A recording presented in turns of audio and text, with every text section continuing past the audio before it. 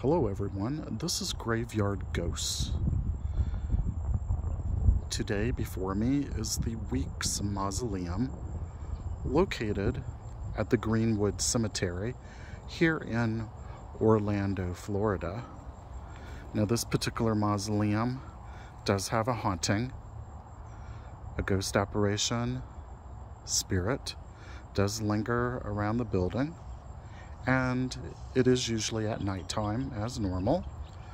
When daylight savings changes again, we will come back at nighttime, but we're glad it's daylight today because I can show you this interesting finding in front today that I have found. Now notice the door knockers have been damaged, and a glue putty has been used to keep them back in place. And there's scratching marks on the front. What are these from? There's more over on the side. Did someone try to enter the tomb? Or is it a mysterious entity that created the scratch marks itself? Now down at the base, I have found an altar with ritual items. There are some carnations that are crisscrossed. And then, as we look closer, there are pieces of ginger,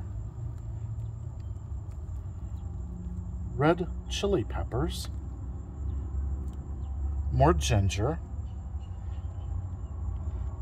a few small cigars, and a penny. Penny is normally that the grave was visited, and we do have other items along with it. We also have a friendly chameleon that has joined us, looking for the ants that are crawling along the side. So an added bonus for us today.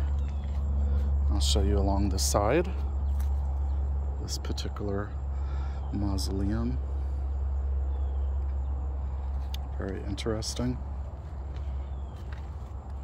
But the most interesting, as I said today, is the altar that's in front of it.